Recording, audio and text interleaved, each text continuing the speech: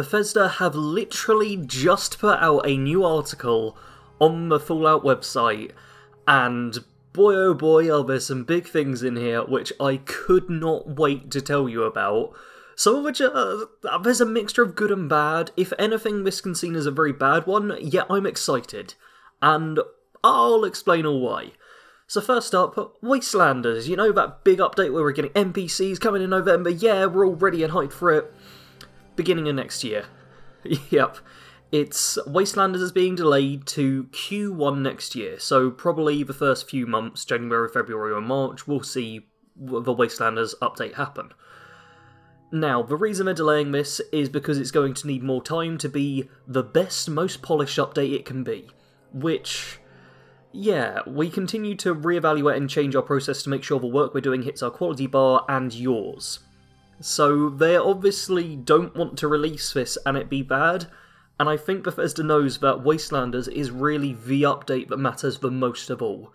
Like, if Wastelanders is good, it could turn around public perception of the game entirely.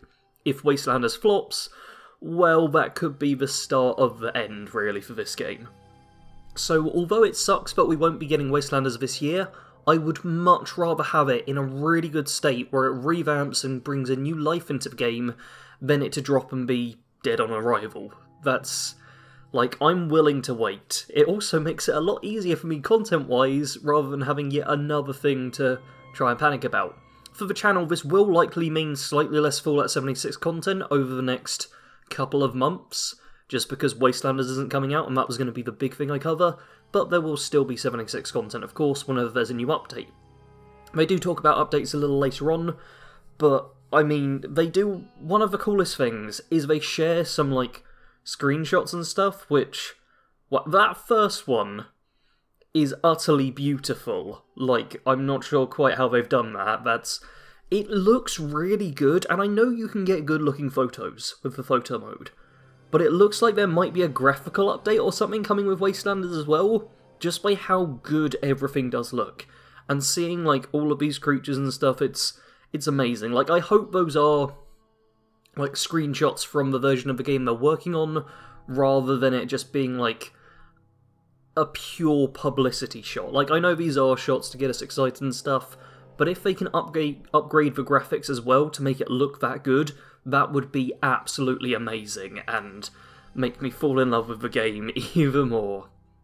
So that's the big thing on Wastelanders. We don't know too much about what's coming other than what we've previously been shown, but it is getting delayed till Q1 next year, so not coming until 2020.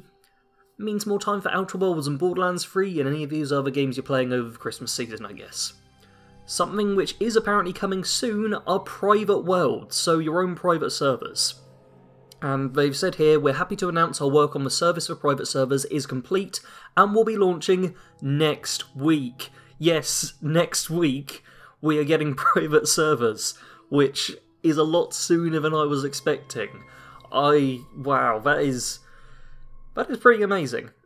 And yeah, this is going to be a purchased one, so you have to pay for it from the sounds of things, because it says, our goal for players who purchase this service is to offer something for everyone, not just those who want a private server.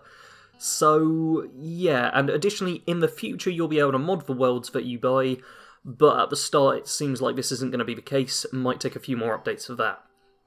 And this is just, yeah, a lot of people are excited about this, and I'm glad to see it come. The fact that it does say who purchased this service as a direct quote likely means it's going to take money, and that might actually put me off getting a private server of my own, because if it's more than like £1 a month or something incredibly cheap, I just wouldn't be able to justify it.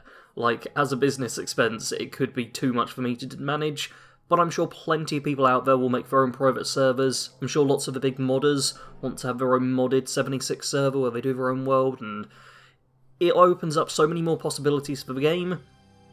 Also means a lot of the people who maybe are a bit bored in adventure mode, so just end up griefing or messing about and trying to ruin other people's days, maybe they instead go into their own private worlds where they can play by their own rules. So, good things all round on that. Until we know, like, pricing points for it, I'm not going to be too excited, but it's good to hear that that's coming just next week, so not long to wait for that.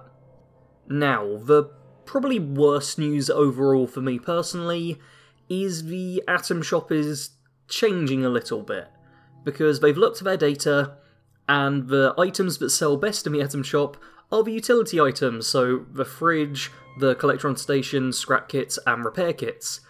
Previously they had said they were keeping things purely cosmetic, but they haven't, and them not being purely cosmetic has worked well for them, so they're going to make more utility items, some more stuff which brings up the whole pay-to-win discussion. Now, I'm not getting into that actual discussion here, because that's a whole other thing and depends on a case-to-case basis and what your own personal definition of pay-to-win is, because everyone has it a bit different, which makes it a nightmare to talk about.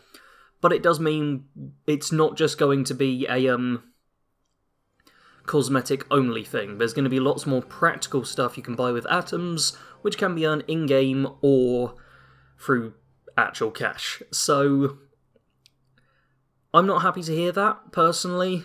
I don't like that whole element of things. Like, I like being able to earn things in-game rather than through the credit card, but I'm guessing that's just what they need to do to keep the game alive and to just afford extra time for people to be working on it.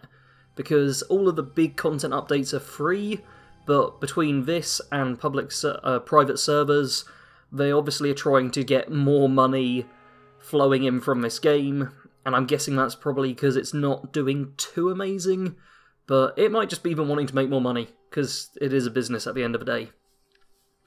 And they have said that because players can buy atoms, they're going to be careful about not doing anything to upset the game's balance, so don't expect like a magical god gun to appear in the Atom Shop, just small stuff like the refrigerator, the Collectron Station, and so on, which do give you small benefits, but aren't going to completely reshape the game for you just by a swipe of your credit card.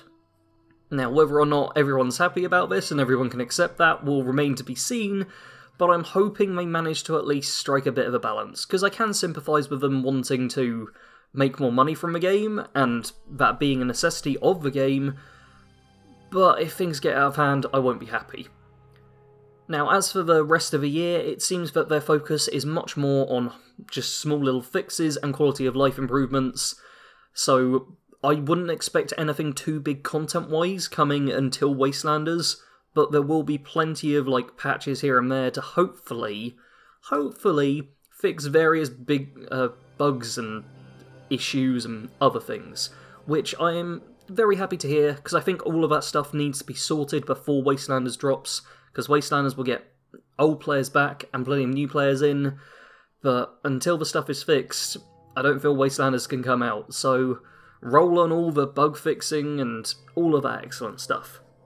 They do make sure to also let us know that they're working on new events, the legendary player system, which we still haven't heard stuff about, a public test server, I know a fair few people in the comments will be happy about that, perk loadouts, I know a lot of people in the comments will be happy about that, I had someone just comment yesterday saying that needs to be a thing, and there's also obviously plenty more stuff to come, and that's really it for the article. There's, yeah, it's a bit of a mix, but I'm excited despite it kind of being bad news more than good news, because I'd like Wastelanders to be delayed if it means it comes out at a reasonable state. I don't want something that has been rushed, I want something that's being given the time it needs, and that I can jump into and be like, wow, this is amazing, and gets more people back to the game. Because we all want more people playing this game, but man, it's tough to get people excited about a game which bugs out a lot, and doesn't have human NPCs or large faction systems that work like previous Fallout games. So Wastelanders is going to change a lot, and I'm happy they're taking their time with it. Obviously, I did say, as for the channel, this kind of means you'll probably see a little less 76 content over the next few months, but when Wastelanders comes out, I'll be able to pick up on that, and you'll likely see a bit of a resurgence in this. Please do watch some of my Borderlands 3 content if you're interested in that game. I started a new series called Should You Farm It just the other day. There'll be another episode coming out on Saturday. It's a series I'm having a lot of fun with. And Outer Worlds releases in 8 days? Is that 8 days? I think it's 8 days till Outer Worlds releases, so expect content on that coming in the next week or two as well. As always, thank you for watching. Link to the little article will be in the description below. And that is it from me. Oh, do leave your thoughts in the comments as well. I'm interested to see how people feel about this whole update. Anyway, outros are rambling. As always, thanks for watching. Sarge out.